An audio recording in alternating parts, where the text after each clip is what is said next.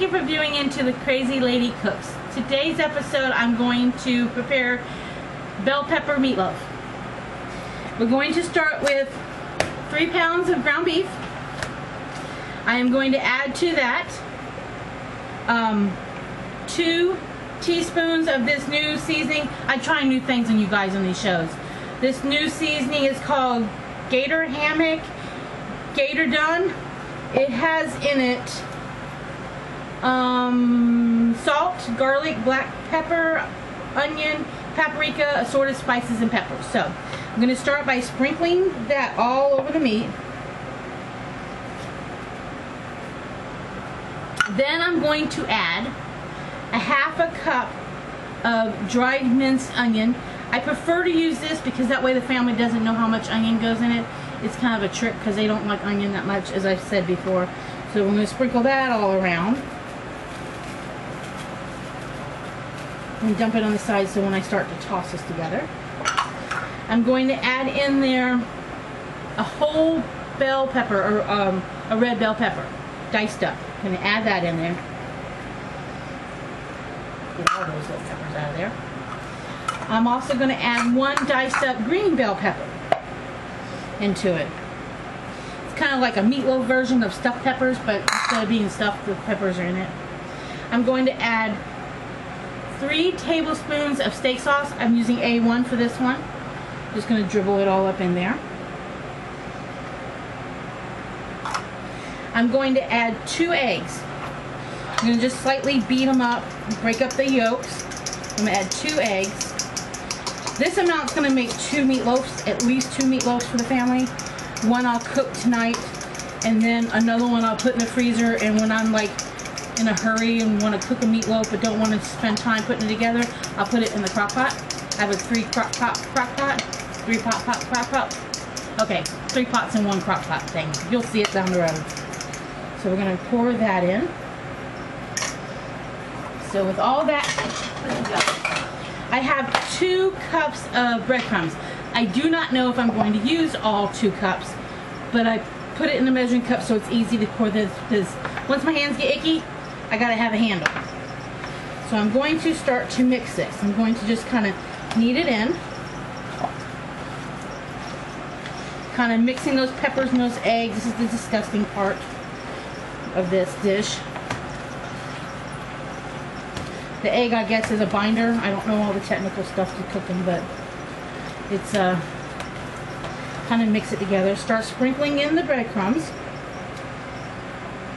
So far I've used about a 1/2 cup. Start mixing it together.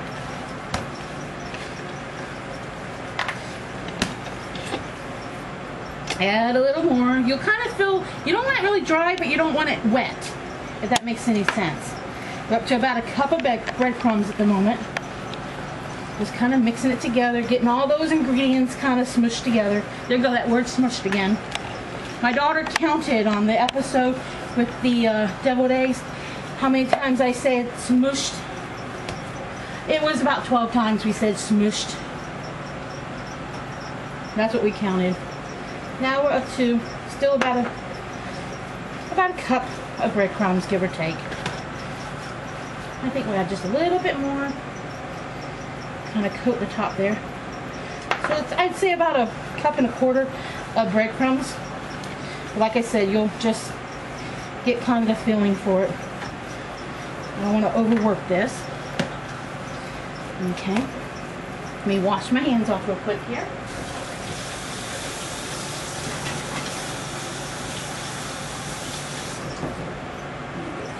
Here. Let me move this out of the way. We're going to be cooking this in a new wave oven.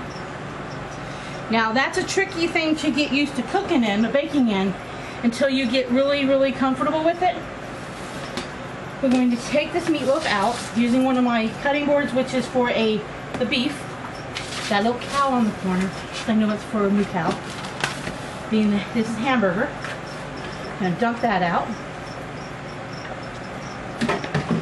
I'll just wash my hands good after this. I'm going to use this little pan to cook it in.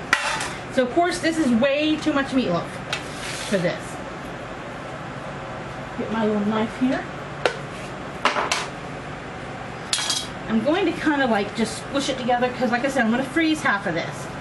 So I don't want this whole meatloaf. I just want half of this meatloaf. So I'm going to take half of it now. And that's the only way I know to do it, is just kind of do it that way. Sounds like we got company. I hope they look okay, because they're walking in on us taping the show. Oh, I'm sorry. That's okay, come in and be quiet. I'll leave. So we got one meatloaf about this big. I'm going to set it on this little tray, kind of flatten it out a little bit so that it cooks okay. Okay, so then what we're going to do, wash your hands off. Goodbye. That was just my mom walking in. Tell me when it's done so I get to eat it. Okay. Alright, this is the New Wave oven. Like I said, it takes some getting used to a New Wave oven. There is a lady on YouTube who is doing cooking in a New Wave oven episodes. I've watched one or two of them. I found the instruction book to be very hard and to not understand, but the timings were off, so I gave up. Basically, you just lift this little part up. It comes with a rack that is 4 inches this way or 1 inch this way. This is a different rack. I'm just using a 1 inch high rack. Get it off the bottom. I'm going to place my meatloaf in this tray. The New Wave oven is designed that you can cook your whole meal if you want to at the exact same time. I could put potatoes around here, whole potatoes, and bake them at the same time, but like I said, I have found the instructions on cooking times to be a little bit confusing and not exactly what they recommend, so I'm only using it to bake my meatloaf. I'm going to plug this thing in. I'm hoping we will cook within an hour. That's about 1.5 pounds meatloaf. So I'm going to set it to cook for 1 hour, and then we're going to come back. At some point I might stop it and put sliced up onions and ketchup on top, because we like sliced up onions and ketchup on top, and then let it cook another 10 minutes. So I will probably show you that step, but in case I don't and you come back to a completely ketchup and onioned meatloaf, I'm cooking it approximately about an hour, but I'll let you know how long it took. So I will see you when we're on the next step. Okay, my meatloaf's been cooking for about 40 minutes now. We're going to pause this for a minute. It looks done. I'm going to pull it out of the New Wave cooker. See, all that grease fell underneath that pan. So what I'm now going to do is move it, hopefully it won't fall apart, over to this other cooking sheet. Get this out of the way, this is hot. Put all that grease in there. We're now going to add the onions and the ketchup. I'm going to put a little bit of ketchup on it first. Act like a glue on it when I add my onions. Okay, it makes that funny noise. Sorry about that noise, y'all. Okay, just leave it upside down so we can use it again. We like lots of onions, as I've said before. So I'm just going to pile the onions on, just everywhere. I don't even care if they fall on the tray, because like I said, we love our onions. Just want to get them all cooked. You don't have to use as much onion. You can use less. I just want them to slightly brown a little bit. Not really brown, but like get that little bit of like cooking on them. Add some more ketchup. This is just one meatloaf recipe.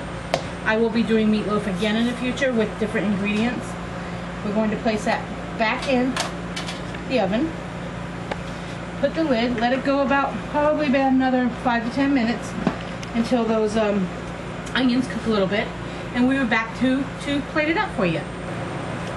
And we're back. I have baked this for basically an hour. This is my finished products of the meatloaf. Basically, I didn't want those onions like black or anything or really dark. I just wanted them to get a little bit of color on the edges. we'll just put this on the plate too.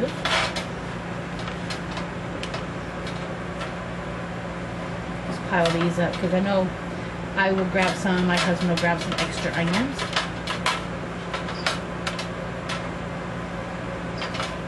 And here we have our bell pepper meatloaf.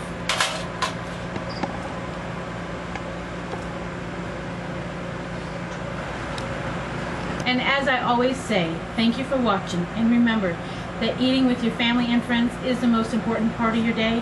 So until next time, eat good, be good, from the crazy lady who cooks. Bye.